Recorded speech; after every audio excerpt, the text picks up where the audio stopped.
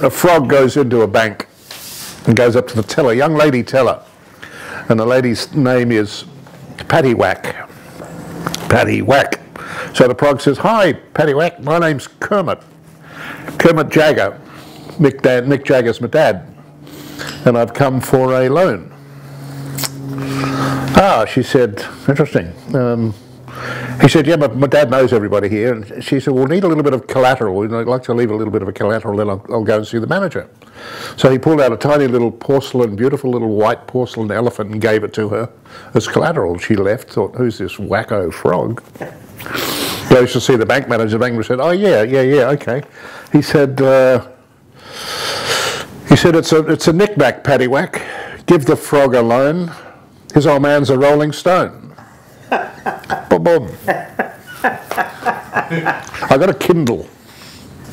You know the Kindle? Yeah. And I just get all these silly books like blonde jokes and frog jokes and. So are you a big book reader? I am now. Did you always want to be a cinematographer, or was there something else?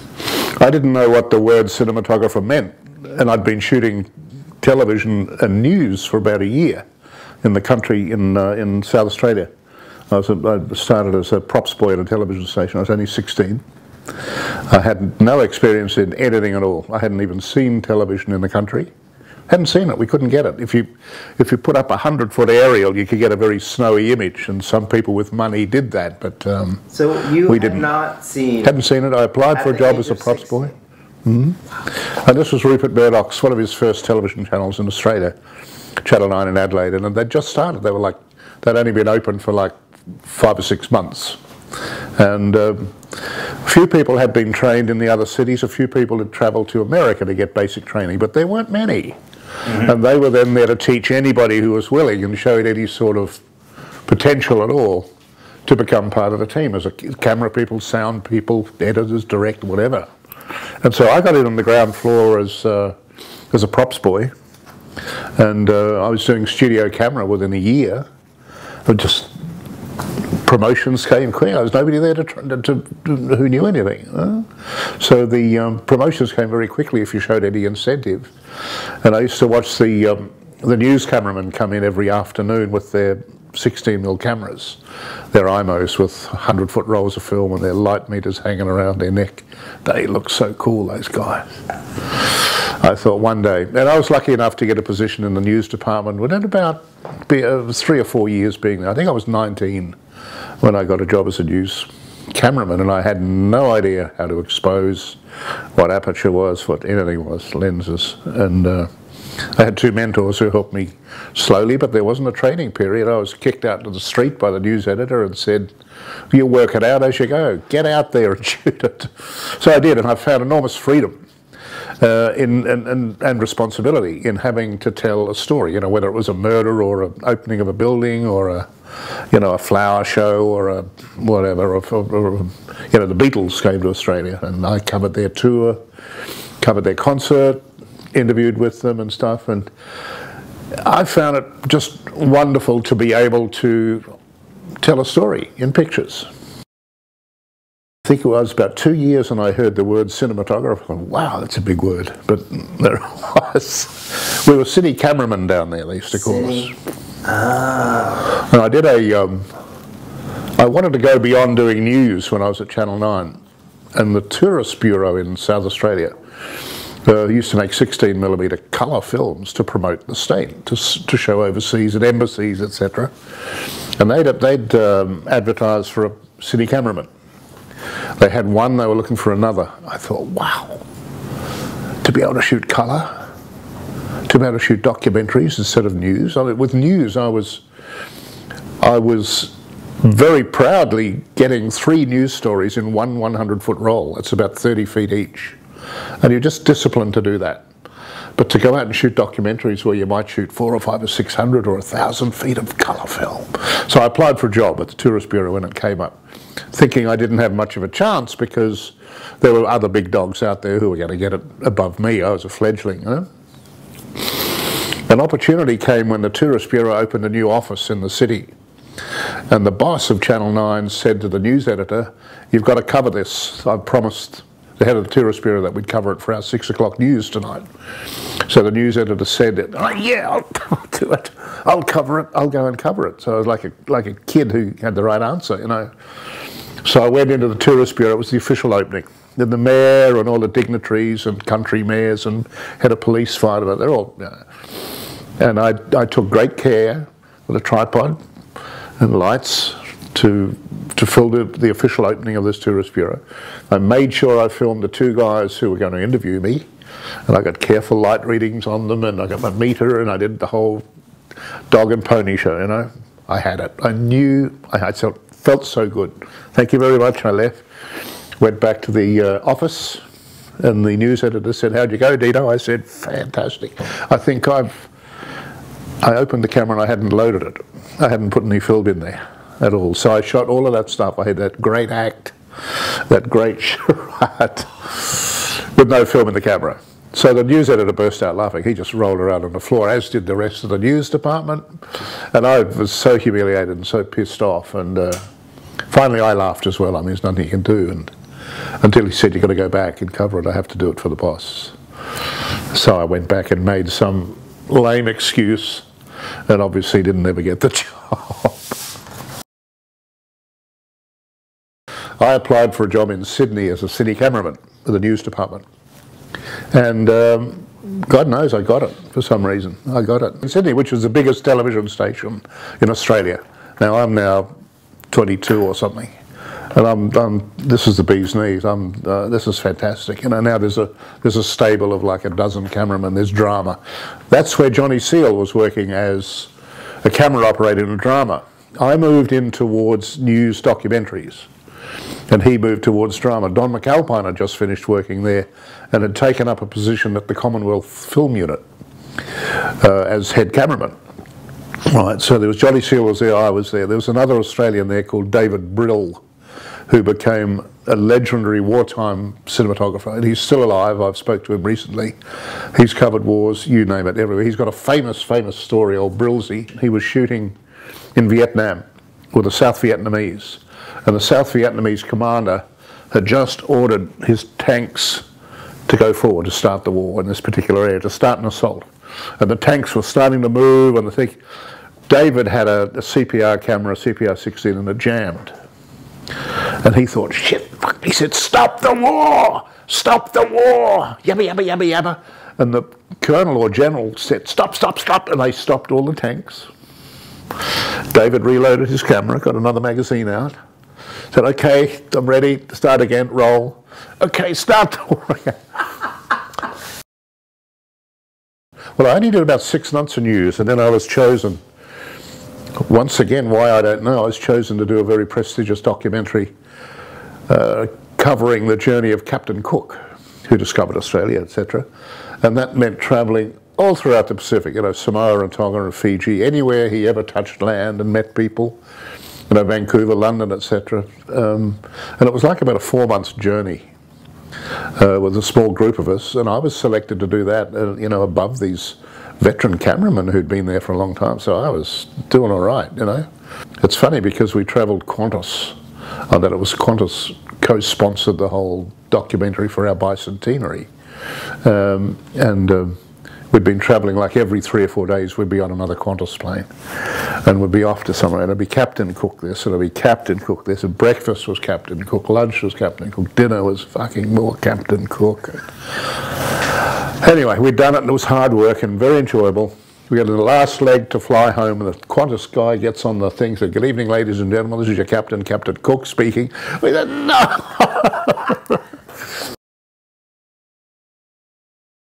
But I then went to New Guinea with Ian Dunlop to the what were called the Baruya.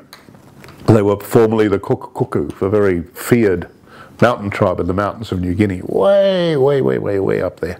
And you fly in this little aeroplane overloaded with camera equipment, and you know, hoping to hell you're going to make it up there through really bad weather, and you land on like a little billiard table up the top. And it's the only place I've ever been where there was no evidence of us. There weren't any t-shirts, there were no cups, there was no Coke, there were no knives and forks, there was nothing. These are tribal, little tough tribal warriors. Grass skirts, bows and arrows, axes, and the women carried woven baskets with all the firewood or the yams or the taros or whatever, plus a child. You know, the women did all the physical and the men were the hunters. And we spent 6 or 7, 8 weeks there recording once again for them the initiation ceremony of, or the part of the initiation ceremony of these young boys who are taken away from their parents and don't really communicate with them again or even look at them again until they've become fully fledged warriors. And they're put through a series of pretty horrendous tests. And so we filmed that for quite a few weeks. And it's now that you ask about Hollywood and how it might have affected what I'm doing here today. And there have been so many times on a movie set. And you know, the movies here are driven by greed. We're there to make money. You know, studios are there to make money, by ego and paranoia and, you know, all the bad things, apart from all the wonderful things about it. I love what I'm doing. I love the business, and it's a great business, but the truth is that that's what runs it. And there'll be times on a set where maybe all hell's breaking loose and egos are running amok and people are screaming, and I'm just standing back thinking, watching all of these people, thinking, I remember when I was up in the highlands of New Guinea, there were just 3 of us up there. Boy, they were the days, you know. Yeah. I go back to it occasionally, and they're very special times. Yeah. I think more special now than they were then. Then it was hard work, it was great, it was exciting. I was, you know, I was young, I'm in the 30s or whatever. And now, I think if I had to do it again now, if I physically could, which I probably couldn't, but I'd appreciate it a lot more. Yeah. I learned an enormous amount from George and from his partner Byron Kennedy on the Mad Max The Road Warrior, because they had learnt an enormous amount in the first one. They were babes in the wood on that. That's the first feature they'd made. And so it was a huge learning process for them. They made it for no money, and it was a hugely successful film. So now, with that experience, they had a lot more knowledge about shooting the action stuff. George knew a lot more about angles, etc., what cuts, what doesn't cut. You know, where to frame here, where to frame there. George doesn't like wasting time. He doesn't like people fucking around saying, I'm going to wait for this to be right and I've got a flare and the light's not right and I want to fluff her hair up a little bit. George just wants to get on with it and shoot it. Things that are important, but if they're not important to the story immediately, doesn't matter, walk away. Like shooting any light. Doesn't matter if it's sunny, cloudy, almost raining, foggy. In action, doesn't matter. And it really doesn't, and I learnt that. Be bold with the camera, shake the hell out of it, knock the shit out of it, jam it, jar it. Yeah. And the wilder it could be, the better. He would come up to the tripod and shake it when we're doing simulated travel. I was sitting on the front, and if you're Mel Gibson, you're driving. And I'm here with a bungee and an Araflex camera here. Mel's driving the truck, this massive truck over this bumpy desert road, and Richard Merriman's with me, my camera puller, the focus puller, and we're riding and I'm hanging onto the thing, and my eye starts to bleed, so I cannot see through the viewfinder anymore. So I close the eyepiece off and just do this. And George said, there's no video. George said at the end when we stopped, how was it? I said, I don't know, George. I just aimed it and I don't know. And the stuff was so exciting that it sort of set a new standard for, you know, set a new bar. It raised the bar for violence and action coverage after that. So. Wow. I enjoyed many years with Kennedy Miller. They produced a lot of very high quality Australian television series, and I shot for 2 or 3 years with them, and then I did the next Mad Max with them, the Thunderdome, and then I did... Is that the one with Tina Turner? Yeah, and then I did Dead Calm, which they produced, and Philip Noyce directed. And George came back from Witches of Eastwick. He just directed that. And he came back and he did second unit on Dead Calm, which I did with him, before I went to Borneo with John Milius and Nick Nolte on a film called Farewell to the King, to the jungles of Borneo. I was in... I'd been on the Great Barrier Reef for 3 or 4 months on Dead Calm. Hot. I went to Borneo, which is on the equator. Hot. I went to Hawaii to do some second unit with Nick Nolte for that film. Hot. I came to America to meet an agent for the first time. I didn't have an agent. I met Creighton Smith. This is on a Saturday. He said, I've got a few things for you to read. I've got studio people for you to meet next week, but I suggest you read this script now, because they need a decision quickly. They want to replace a cameraman. I said, all right. And the script was Cocktail, with Tom Cruise and Brian Brown. And so having done all that from Great Barrier Reef, etc., I was in Jamaica now for a month. The next day I was on a Learjet with my wife Annie, thinking, wow, this guy's good. In Australia, we would take a push bike or a bus, but they're flying me to Jamaica on a Learjet? Holy hell, that was a big deal. My wife loved dancing. She was a dancer, and she used to keep tap dancing. She had like a tap dancing class she used to take on Saturdays, or give. And it wasn't for dancers, if they wanted to, sure, but it was for anybody. The butcher'd come along, the little old lady next door, kids and old people, younger people, middle-aged, just people who wanted a bit of fun. And Annie would teach them, and teach them little routines and stuff, and they loved it. And then she got me involved, and so I went, and I was a little bit lighter then, of course, and George was, and she encouraged George to come along. So George and I'd go along and we'd tap dance for like 2 hours on a Saturday morning, and it was fabulous fun. It was just fabulous fun. And Anne said, okay, I think I'll get a little routine going for the rap party. And I said, yeah, but you won't have me in it. You're not going to. There's no way in the world I'm going to get up and tap dance in front of my crew, and She said, oh, well, it'll be home. I said, no, fucking way, there's no way, forget it right here and now. Cut to me in glitter, sparkle all over me, white shoes with taps on, white pants. You went the other way. And George as well. And he had choreographed this little piece for us. And it was a huge rap party. There were like 500 or 600 people there. And they went absolutely bananas. They screamed. You couldn't hear the music. They screamed and screamed. And he had given us all a little solo, allowed a 10-second solo each. Everyone had their own little solo. And they went crazy. They just went crazy. And they wanted more. They screamed for more. You danced a solo in front of your entire crew? Yeah. But it was like... Is there video of this? What? Is there video of this somewhere? Funny story. They wanted to do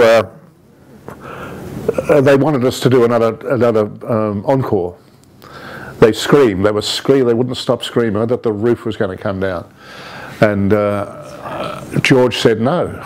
He said, no, you don't ever give them any more. Leave them where they are. It's fantastic.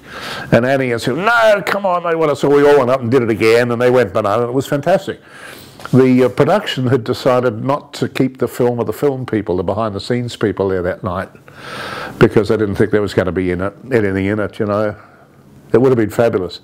But our local butcher, who used to come to our Saturday tap dancing classes, came along with his video camera, and there is a video of it. Oh, wow. So then, but was that the genesis of, was that the thing that... It was that, plus there was another cameraman down there who did second unit for me on some Mad Max stuff, called Bill Grimmond, who was a big guy, hands this big, a big old Aussie. He was the salt of the earth, and I remember Bill turning up on Road Warrior in the morning in the desert. It's freezing cold, and he and I'd be there. And it's barely light, the sky is just starting to lighten a bit, and there's a cold wind. And Bill would say, g'day mate, he said, you hungry? I say, yeah, it'd be nice to have something. He said, you want a sausage? I say, he'd literally get a couple of sticks and light a fire, pull a couple of sausages out of his pocket, put them on a stick and cook them, and then we'd have these hot sausages. It was fabulous. But Bill had travelled extensively in the Antarctic. And he'd talked to George a lot about the Antarctic and how beautiful it was and stuff. And so George thought about that. Then he thought about the penguins, and then he thought about the tap dancing, and that's how it came about. Oh. But Annie has another fabulous story about Hugh Jackman. She discovered him.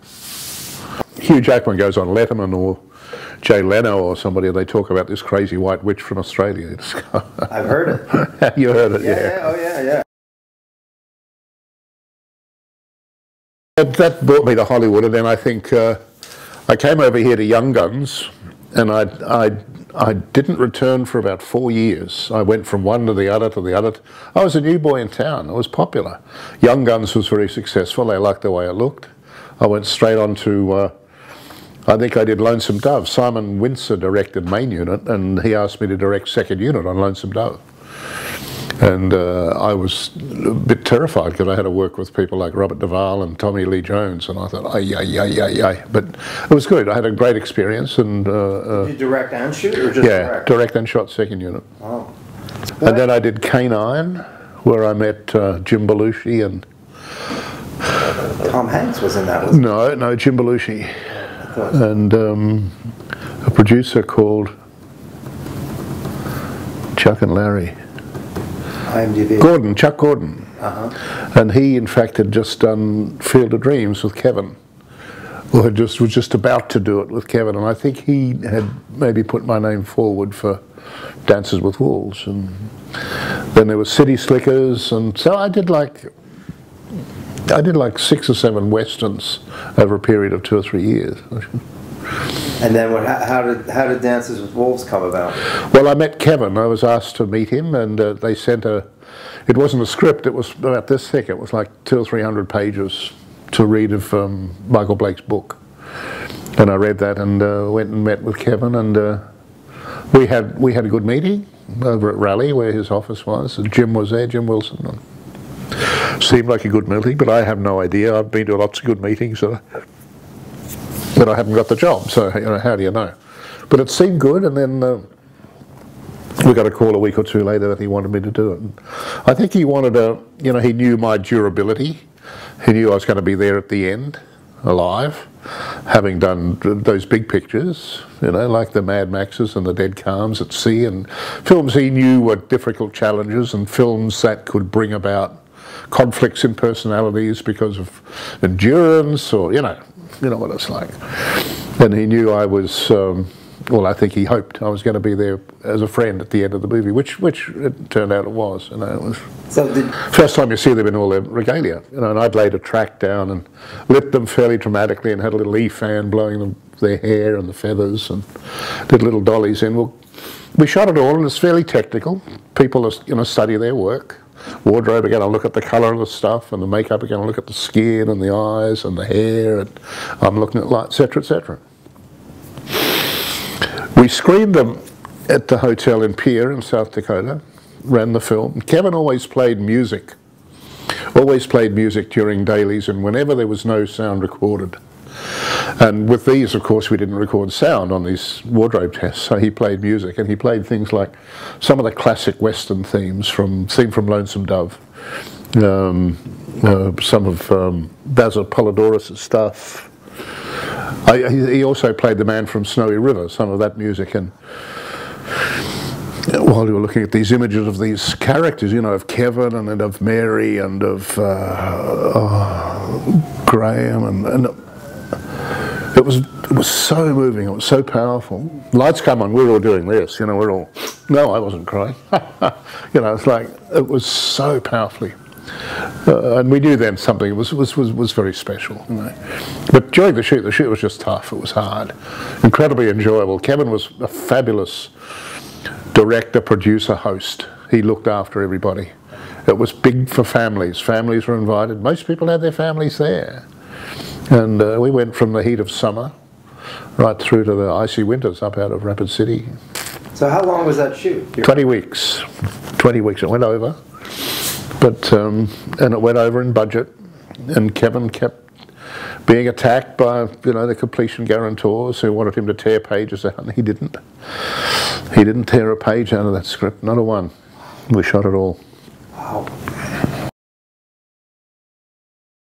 I have to ask this question. What does it feel like to win that award? Oh, that was extraordinary. Goodness me. Extraordinary.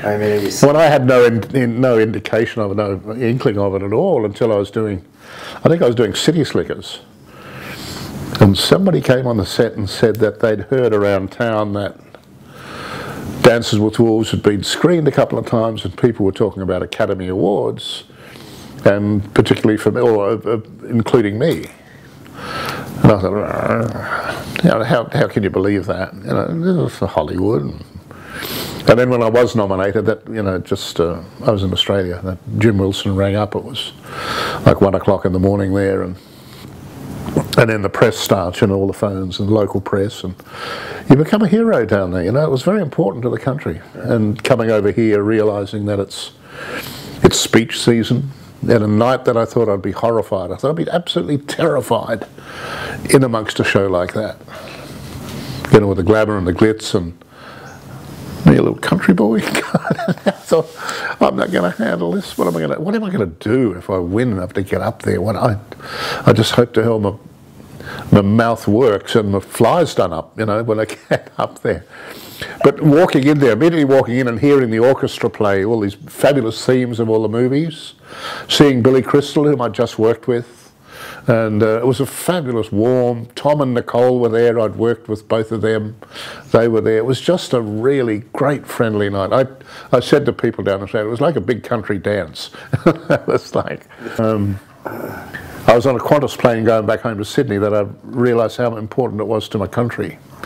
And you know, we're sitting up, Annie and I are sitting up in first class, and the hostess came up and said, "Mr. Semler, do you have it with you?" And I said, "What do you mean?" She said, the Oscar."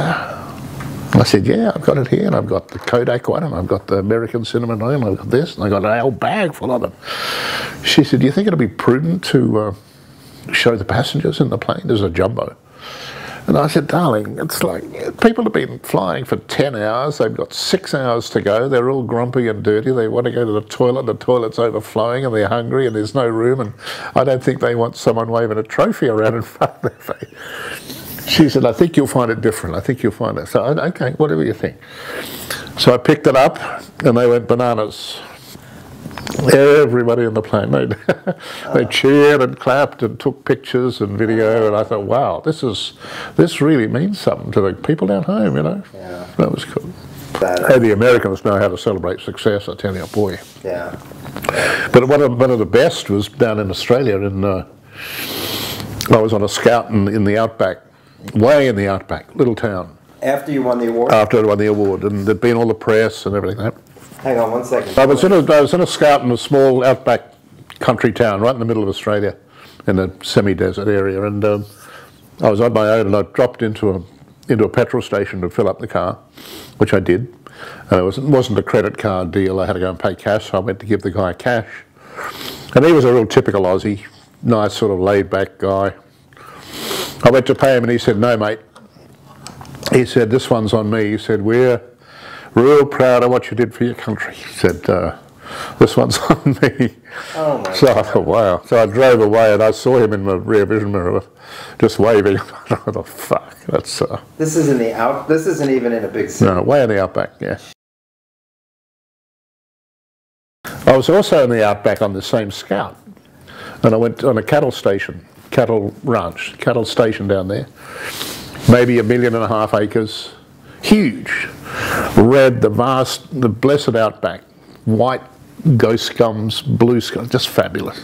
But I'm sitting on the veranda of this homestead in the middle of this ranch, overlooking this horizon forever. The sun's just setting, and I'm sitting with the boss, and his 3 sons ride in, a couple of them on horses, one on a bike, and they were good, handsome young Australian men in their 20s to early 30s, really fabulous young Australian guys, you know. Yeah, but nice, you know, respectful of parents, respectful, hard-working, etc., etc. And they came in, their faces were red from all the dust, and they took their hats off, they had white foreheads, and they sat down and introduced themselves, and they said, "Do you want a beer?" I said, "Sure." So we all opened a beer. And the elder of the 3 looked at me and he said, "You're the bloke that made that film Dancing with the Wolves, aren't you?" Dancing? Yeah. I said, "Yeah." He said, "Yeah, we saw you on the telly." So we saw you on the telly. He said, "I got a bone to pick with you." I said, what's this? What's this? No one's ever said this. Okay, what's the bone? What do you want to do? What do you want to say?" And he said, "Well," and he looked at his brothers, he said, "Those buffalo," he said, "they all had ear tags in, didn't they? Didn't they?" And I said, yeah, as a matter of fact. He said, I told you I saw the bloody ear tags to his brothers. He said, yeah, I know. I said, you're right, they did, you know. And it's funny because I didn't ever see them, and I still haven't seen them. But he was a cattle man in the middle of the outback whose life was cattle, and he watched the buffalo and he saw the ear tags. And I said, mate, if we had to take them out, it would cost, I don't know, maybe $50 per head. I don't know, to take them out. I have no idea. It might be less. But there's 3,000 buffalo. Then you've got to put them back in again. What's that going to cost? And I have never seen them. I've never seen them. And I watched the film today and I haven't seen them. So, but it's a nice story, but the Outback Critic. Yeah, yeah. I don't ever consider myself as running a big outfit of like an army of guys. These people are all my friends. You know, we all work together, and I consider us all equal, pretty much. They all call me boss and whatever you want, and I have the final say, obviously. But it's just a great team. You know, I don't find it difficult to be in charge of all those people. They all know what they're doing better than I do. Tony Rivetti knows how to load a camera better than I do, knows how to run the Genesis. Jimmy Gilson knows how to put power on a 12K HMI. Bear knows how to fly a 60x40 grip. I don't. So, you know, I respect them for their leadership in their particular fields. Yeah. And, yeah, there's a certain amount of management. I find that I guess one of the major parts of being a cinematographer, and I know George Miller loves it, and he loves Australian camera crews. He said because the crews he's worked with have like a circle of grace around the camera. There's no yelling and screaming. He had a couple of bad experiences, I think, and I don't really want to talk about that and how bad they were, I don't know, but to me, when he says that, he means that as a DP with your crew that you've selected, that's operator, key one is the operator, focus puller, that you create a harmony around a set for everyone else, particularly for actors. So when an actor comes on a set, he or she is made to feel better, probably. You show them respect, whether they're arseholes or not, and I haven't worked with any actors who's really arseholes. Oh, hang on, yes I did, but I won't mention that. Just to keep harmony and to keep fairly quiet around the camera, keep a quiet atmosphere around there so that actors can work without being distracted. And I had a fire operator once, and it was probably a good thing because he went on to be a DP because of that, which was great. And he was a very good operator. But it was on a comedy where the operator at the end of a take would go, fuck. And it was something he might have done, and he was a very good operator. He might have just made a little glitch or something.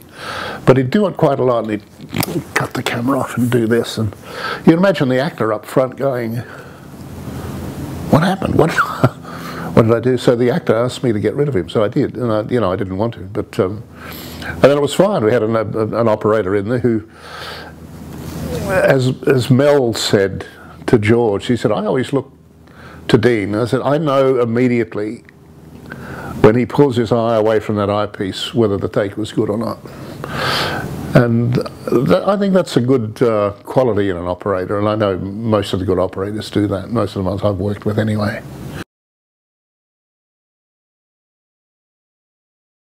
And we were doing a film in the Outback, and I was asked to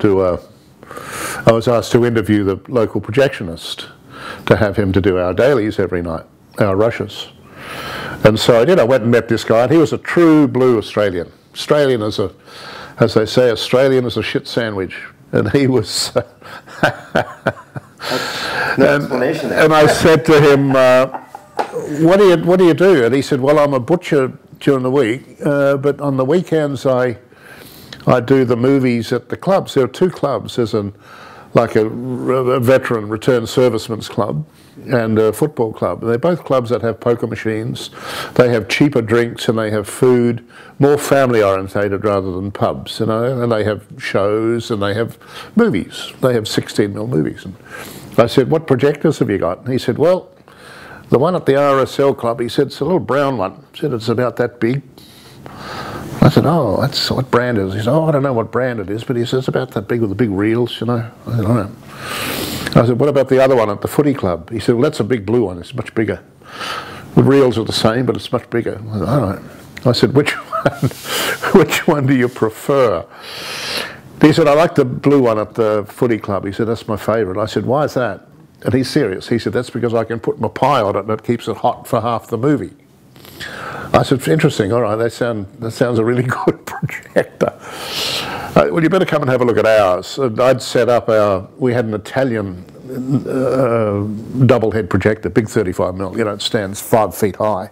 Reels like this, sound, 35mm sound plus 35mm film, big lens out the front, anamorphic. And I took him in and we were actually in a barn in an old tin shed in the country, in this farm. And I took him in and said, well, there. He said, what's that? I said, that's the projector that we'll be doing our rushes on every night. Oh, fuck, he said, and he walked out and left, and I never saw him again. So I did it myself. I threaded it up every night and did it myself. But oh, my God.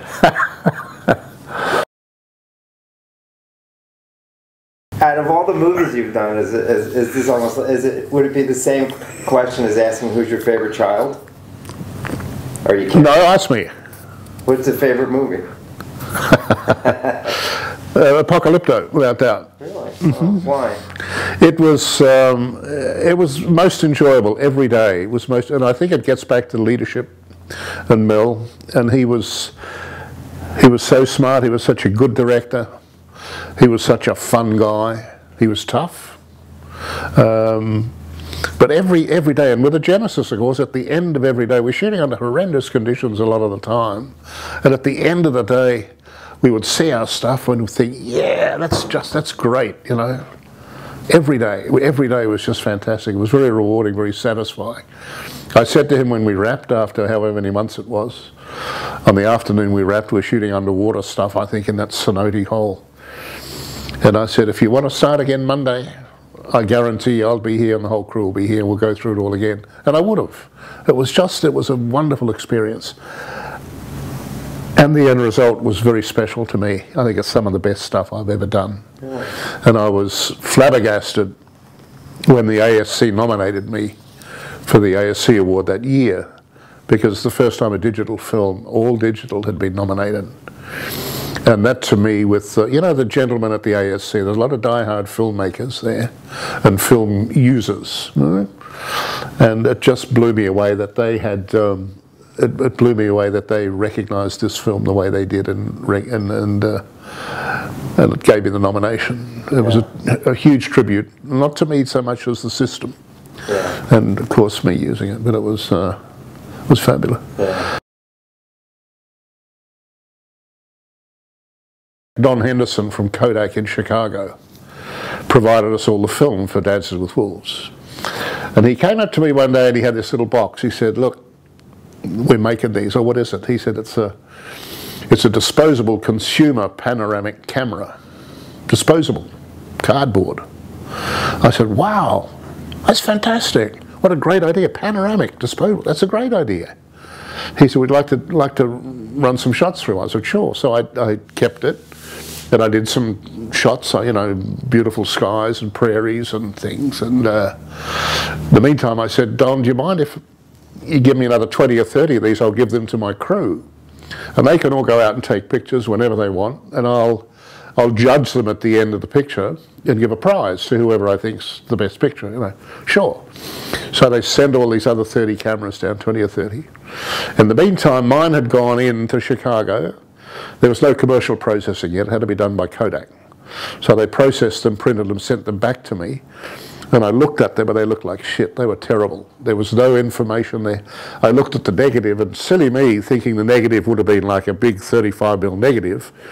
was a small slice out of the centre of a 35mm negative blown up. So all that other film around the edge was waste, was useless. All the chemicals required to make it and process it was waste. And I was really pissed off. But more pissed off was my camera assistant, Lee Blassingame, who himself was a great stills guy. And he would take, 2¼ 8x10 panoramic 120s. It was a really good stills, black and white photographer. And he got really pissed off.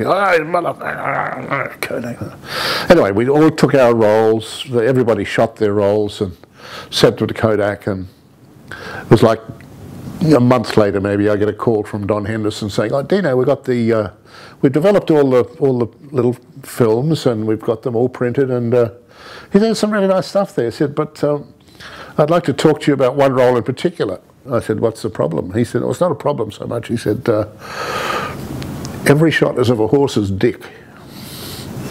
I said, "Say again?" He said, "Yeah, every shot is like a horse's dick." Okay, Don, thanks for the information. I knew it was Blaster. I knew it was him. And I went up to him and said, "It was you, wasn't it?" He said, "Yes, it was me." And he said, "I gave it to a wrangler and said, every time a horse gets a hard on, turn the camera on its side and take a picture nice and close." So that's what he did, and that was Blaster. I find out 2 years ago, this is 18 years after Dances with Wolves, the wrangler who took the picture was my daughter.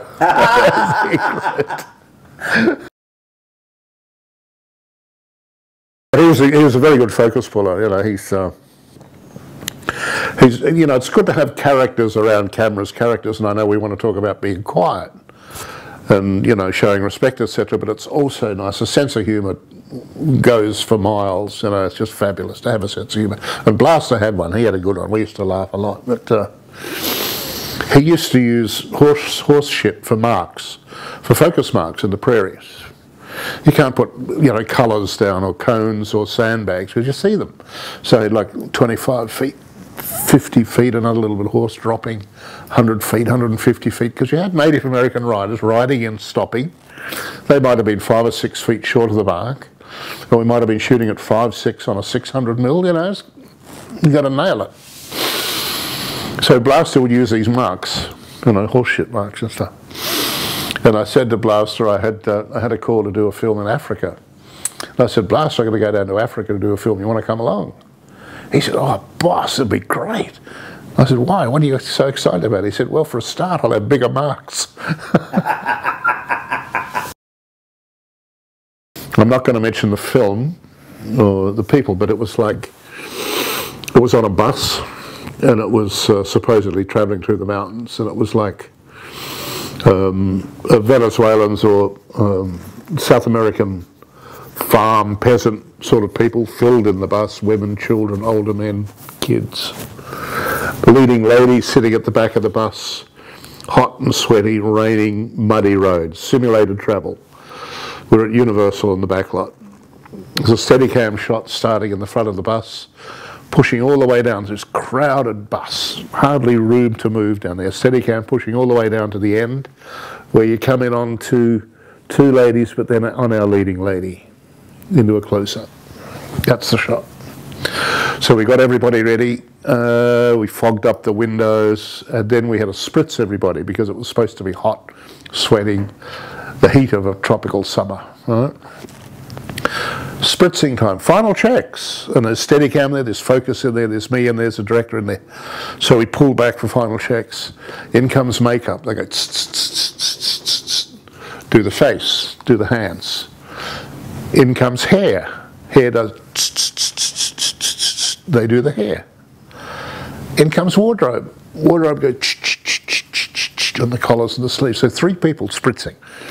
So by the time they get through, the front people are dry again. I said, "Hey, look, give it to me, I'll do it. I'll just give us a couple of these things and I'll just, before a take, I'll just top them up a bit." So I did. So I went down there like a gunslinger, spritzing. spritzed all the way down, gave the lady down the end a little bit more because it's going to be a while before we got to her. Hey, close your eyes. So we did a shot, Steadicam pushes all the way down, people look good, they're sweaty, pushing in. We get to the end seat, and there's our leading lady, but the lady next to her had dyed hair and a black tie. Had run down like this black waterfall all the way down her face. I said, right, there's your bottles. I'll stick to what I do best. Oh my God.